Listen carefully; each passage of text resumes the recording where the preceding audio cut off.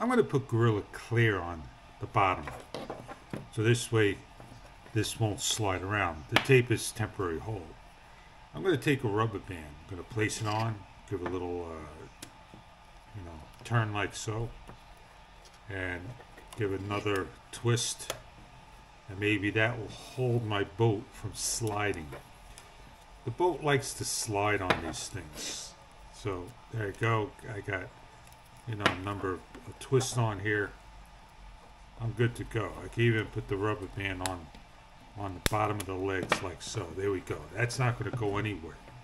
Now this will slide off like so. I'm trying to prevent that. So this all is going to get rubber cement and all if I need to work.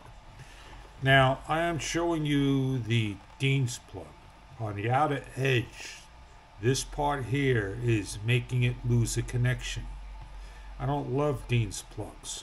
So in here is where everything's going to be wired up to. I'm going to take the screws out, see if I can get to the wire and if everything is secured. I'm going to see if I could free this up a little bit more so I can have more room, so I could cut these plugs off and put on some XTCs. They are a better connector if asked. So for right now, what I am going to do is get the battery and show you what's happening. Do your best to look inside to see if it's corroded and the way it's set up. Red for red. You can see when I plug this in how the outside terminal is going to hit because the inside's got the spring. Now when I connect, you're going to hear the boat make acknowledgement,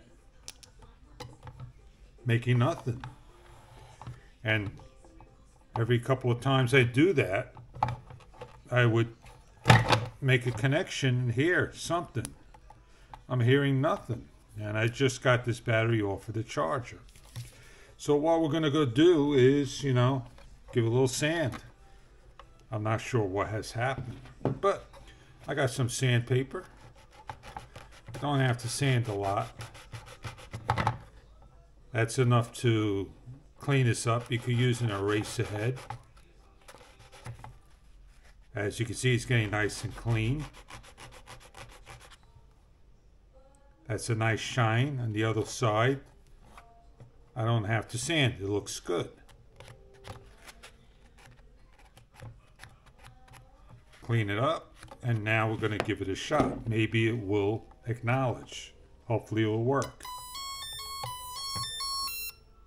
There we go. You just heard the sounds. You've seen the lights flicker in the back on the side. That's all it took. Now, always, that is not a good connection if it's constantly losing. Connect it once again. And we're good. So that means I could go another day without changing these plugs. And if I need to change it, I'm going to order a new set correctly and place it on. These are XT60s.